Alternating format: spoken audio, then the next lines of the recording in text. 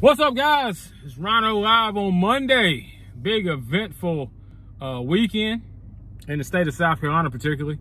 Dustin Johnson wins the Masters, and then followed up by Muschamp being let go by the University of South Carolina. But before I get into that, I want to talk to you about Revolution Nutrition and Dusty Bend, right beside Old South Catery, my favorite spot on Sunday to get the Sunday buffet. Charles Hatfield and his crew do a hell of a job. Revolution Nutrition is one of these new places that sells the healthy shakes and the healthy teas. You know, you see maybe the pictures on Facebook of people getting these teas that are blue and green and all kind of flavor and things added in that's healthy, not just a regular old tea like I like to drink, sweet tea. But anyway, I had inquired about the Fruity Pebbles shake. I thought that sounded great. But I was kind of leery because usually these things taste like powder with a little bit of Fruity Pebbles sprinkled in. But I'm gonna tell you what, that's not the case with this thing. This thing right here tastes like a milkshake. You can taste a little bit of protein in there, a little nutrition, and then a cup of Fruity Pebbles. It's like drinking a bowl of cereal. I mean, a thick bowl of cereal. It's good. So this week, I'm gonna roll up the Revolution Nutrition, do a little sample, gonna get a couple of the shakes, maybe a couple of the teas, let you know what I think is best. Anyway, let's get back to the sporting world. First of all, Dustin Johnson, you know, came back from the COVID break, shot back-to-back 80s, thought his game was in disarray, and missed the cut, and was wondering what's going to happen with this fella. You know, is he at the back end of his career? I think he's, at the time, he had won 15 years in a row, he'd won a tournament on tour. And looking like maybe that's the end of it. And then he came back and then wins and second place finishes, top 10s, and, you know, winning it all, win the FedEx Cup money, $15 million, I think. And then a couple months later, comes on in and wins his first green jacket in Augusta. Hell of a performance. Dude's just kind of cool as a cucumber, man. Doesn't get too high, doesn't get too low. You know, never says anything, makes a bad shot, just kind of shrugs it off. You know, walking around like the icy bear, big long torso, look like his hips are on swivels. He just kind of saunters around, does his thing. But him and his caddy, man, his brother Austin, make a hell of a combination. You know, I don't even think Dustin Johnson really pays attention much to anything. Austin gives him a yardage. He puts it up there within 10 feet. Gives him the line on the putt. Knocks it up there, knocks it in or knocks it close, and just keeps on going. And unlike most guys this week, he never really had a bad hole.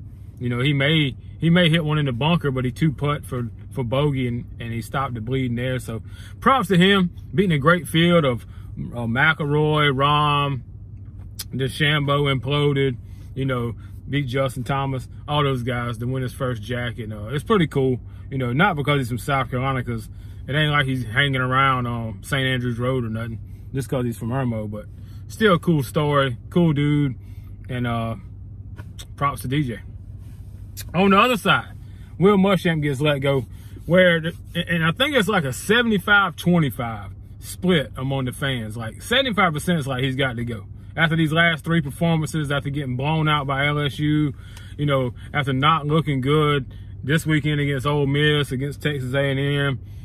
I mean, it's somewhat embarrassing when you hire a defensive guru who can't coach defense, or the players that play for him can't play defense. I mean, it's just what it is. You're giving up 50-plus points in 3 games. You give up 700 yards of offense to Ole Miss, and, you know, Ole Miss is 2-4. It ain't like this is the '95 Florida team. You know, it ain't like, you know, Danny Werfel's out here just tossing it around, or, you know, it ain't a juggernaut. You know, it's not Tua Tagovailoa out here just slinging it around. I get that. But, you know, this is just, you know, Matt Corral or whatever, average-sized guy. This ain't a great Ole Miss team, obviously. They're 2-4 coming in. And then to give up 700 yards, not being able to make a stop. They went for it on 4th down every time just about because they just didn't care. They didn't think South Carolina could stop them, and they couldn't. So we had to make a change. Unfortunately, Ray Tanner hamstrung them with a buyout. I think they got off around 13 to 15 million, which a lot of people balk at that, but 13 to 15 million dollars in the athletic department is not that much. In this year it is, but I mean, you know, South Carolina benefits from being in the SEC to get $30, $40, $50 million in bowl season.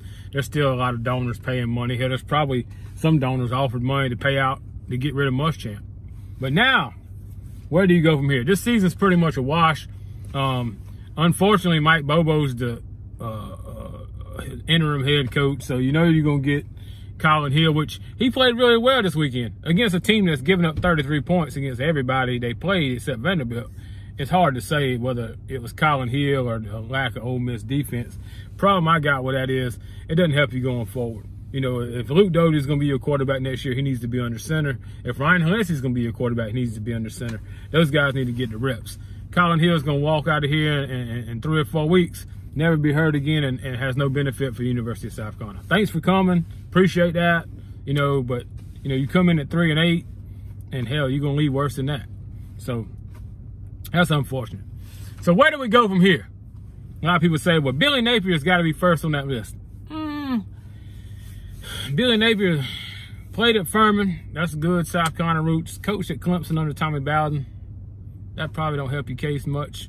Has been under Nick Saban, which does help some. And has had an outstanding record at Louisiana Lafayette. Or Louisiana, whatever they call themselves now. But does that translate? Does beating Troy and Georgia State and Appalachian State, those likes, does that translate into being able to win in the SEC? I don't know. It's hard to say. Does that translate to winning at USC? That's hard to say.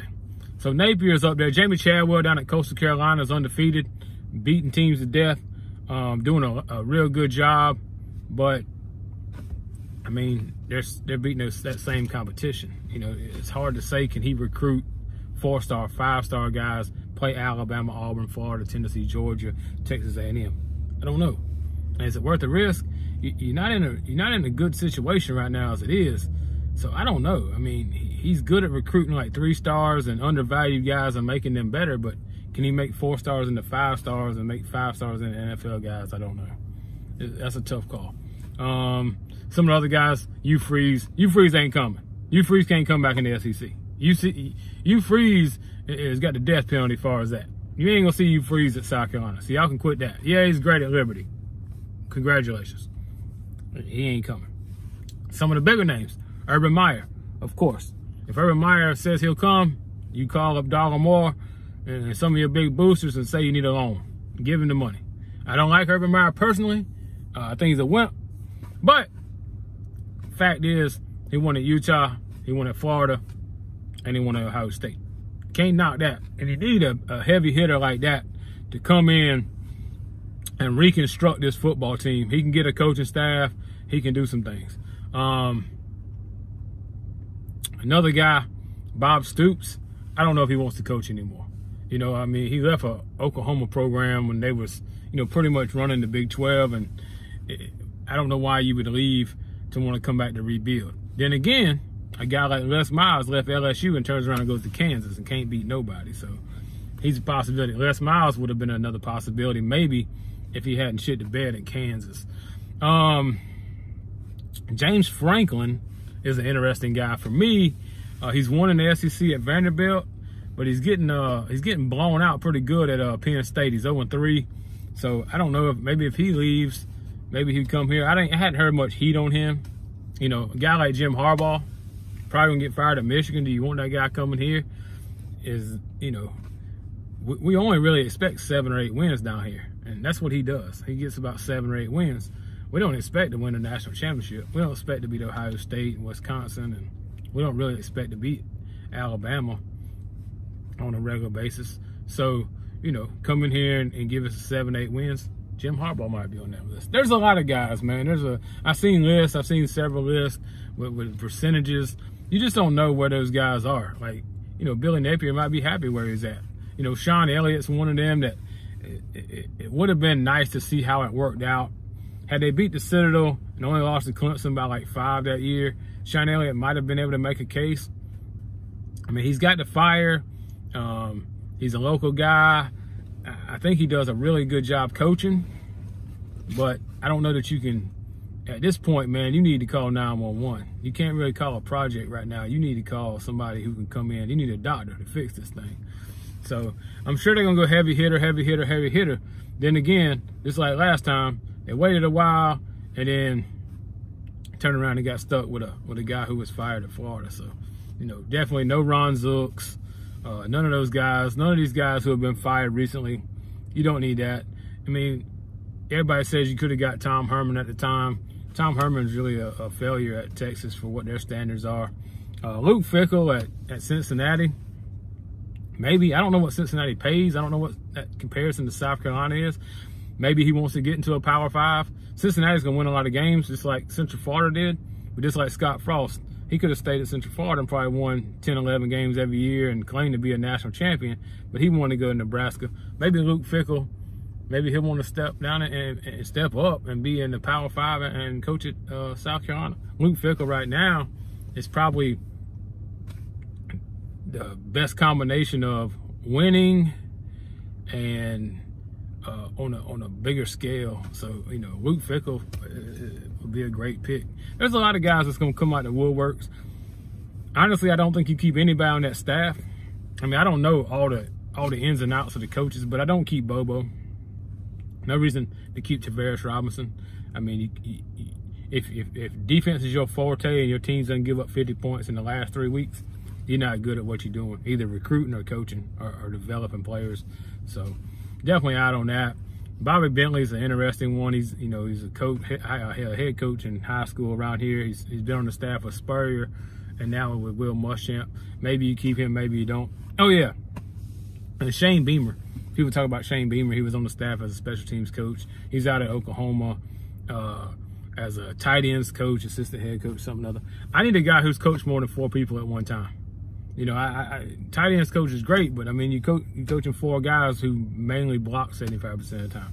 I need a guy who's been in the mix. Kendall Briles is good. Art Briles' son that was from Baylor. Kendall Briles, I think, at Oklahoma now calling plays. That guy, young guy, throw it out there. It's a possibility. People bringing Tony Elliott's name up. I don't want Tony Elliott, not because he's from Clemson, but because I believe he's a product of the system. You know, he may be a good coach. Chad Morris was that same way. You know, he got destroyed at Arkansas. He was a great mind, but if you don't have Deshaun Watson and C.J. Spiller and Mike Williams and Travis Etienne, are you really that great? It's kind of like Gus Malzahn. Gus Malzahn was an offensive genius at Auburn with Cam Newton at quarterback. With Bo Nix, he no count. So, I mean, you can only... I think coaches get a little bit too much credit. Cam Newton, I believe I could have called the plays. Quarterback keep 6 yards. Quarterback keep 6 yards. Handoff, quarterback keep first down. I mean, Gus Malzahn, Chad Morris, and then Jeff Scott goes to South Florida, and they get beat up pretty good too. Definitely, and Venables don't want to be a head coach. Venables, $2.5 million, best job in the world. Coach 30 players.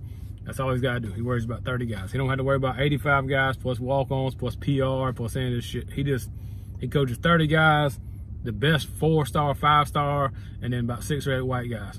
Usually 2 of his sons and 2 or 3 Herb Streets and a couple of Sweeneys. But the majority of his players come in as pro athletes. So it's not a hard job. Venables don't want this job. Venables make $2.5 million and don't have to answer no questions. His defense really on point most of the time. So anyway, for me, if I'm looking, Luke Fickell's the first guy I call. Urban Meyer is on that list, but I got to see if he's got any interest. Bob Stoops, possibly. And then we'll work it out on through there. I don't really think you can get a mid-major guy right now. You know, I just don't. You know, but you know, we just want to win 8 games. So whoever can get us 8 or 9 wins, we'll take. So anyway, that's my take. Props to DJ. Props to University for finally making a move of getting rid of a flat tire on the team. You know, people say you keep firing coaches, you're never gonna build nothing. Well, if you keep riding on flat tires, you ain't gonna go forward either. So time to change. Take the flat tire off, pump it up, put a fresh new Goodyear on that thing, and get this cockaboost rolling in the right direction. So be interesting to see. Stay tuned this week. Gonna try to get a couple reviews. Definitely gonna go to Revolution Nutrition, try out some teas and shakes, and y'all have a good week. Thanks for watching. Talk to y'all later.